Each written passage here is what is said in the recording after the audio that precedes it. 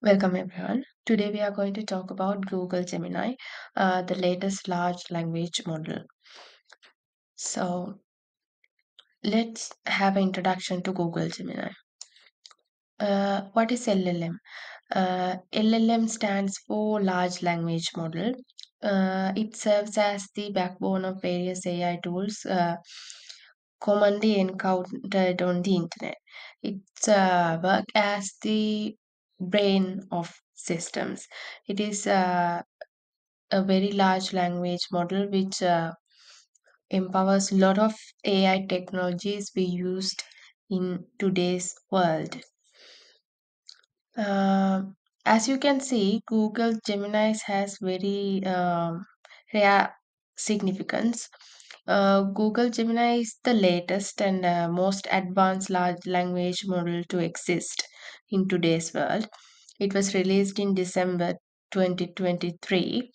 It is positions at the forefront of AI innovation. Uh, it We hope that it will help to shape the future of language processing. As you can see, Gemini is the first model to outperform human experts on massive multitask language understanding, which means one of the most popular methods to test the knowledge and problem solving abilities of AI models. Let's talk about Gemini integration. Mm, Gemini will seamlessly integrate into range of Google tools. As you can see, these integrations enhance the capabilities of existing platforms. Let's talk about few key roles Gemini plays in Google tools. First one is Bard, the Bard chatbot. Uh, Bard chatbot is powered by this Google Gemini large language model. Because of that, it empowers and enables more sophisticated and context aware interactions. The second one is the Google search. It kind of enhances the search experience with improved language understanding.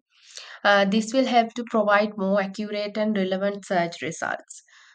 The other tool that we have been able to integrate is YouTube. With YouTube, it kind of helps to extend its influence beyond Bard and search. As you can see, this large language model, the Google Gemini, has helped not just only YouTube, that we can integrate this to more and more Google tools. Let's talk about Gemini was chatbot. Um, Gemini is not a chatbot on its own, but it functions as the underlying intelligence, the brain. It serves as the brain, powering tools like the Google Bard chatbot. So the chatbot is Google Bard. The brain behind the chatbot is the Gemini. So let's compare this to GPT-4. Uh, as you can see, GPT-4 is powered by ChatGPT Plus by OpenAI. As you can see, ChatGPT is powered by GPT-4, which means Google Bard chatbot is powered by Gemini. Both systems represent a new era where advanced language models enhance chatbot capabilities. But as you can see, in state of the art performance range, the Gemini was able to surpass the ChatGPT 4 capabilities with all the above. The in general performance, in listening performance, math performance, code performance, in every area, Gemini Ultra was able to surpass ChatGPT 4. We have three variants of Gemini. Um, let's talk about those three Gemini versions. First one is Ultra, the second one is Pro, and the third one is Nano. Nano is kind of the most efficient model for on device tasks. Pro is the best model for scaling across a wide range of tasks. Most capable and largest model is the Ultra one. Uh, the the least capable variant is Nano. Nano is used for Pixel 8 Pro. The Pixel series is the Google phone series, and the latest phone is the Pixel 8 Pro. And this nano technology is being integrated in this Pixel 8 Pro. Um, this nano version is tailored for mobile devices, and it showcased that Google's commitment to advancing mobile AI. And in these mobile device applications, Nano kind of help to enhance the capabilities of a wide range of applications. With this, users can experience advanced AI functionalities on the go, like fundamental transforming how we interact with our devices in the modern day, that we have to integrate that with laptops and tablets, so we don't have that in our phones.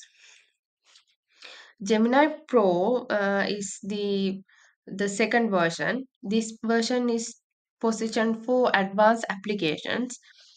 This one is tailored to enhance performance in tools like Google Bard chatbot. Um, this helps in virtual assistance, social media content moderation, healthcare imaging. Uh, Gemini Pro is using refining chatbot interactions. It kind of helps to provide more nuanced responses. Let's talk about the Gemini Pro in Google Bard. Uh, this Gemini Pro version is integrated into Bard, and this enhanced Bard's capability, like making interactions more sophisticated and kind of a context aware.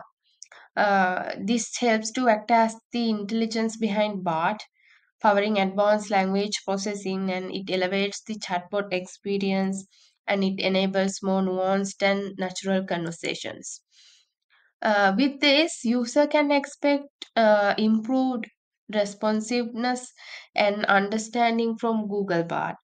And at the same time, this integration helps to enhance the overall effectiveness of the chatbot. Let's talk about the third version, Gemini Ultra. Ultra is the most powerful variant, and this designed for highly complex tasks. This version is currently in testing, and it is anticipated to elevate capabilities across platforms, including Google Bard. These are the use cases of the still testing Gemini Ultra version. It helps to kind of solve problems, answer questions, generate content, and can understand and act on different types of information such as text, images, audios, videos, and code. Let's talk about capabilities of Google Gemini. Gemini can generate code based different inputs. Can Gemini can generate code based on different inputs we give.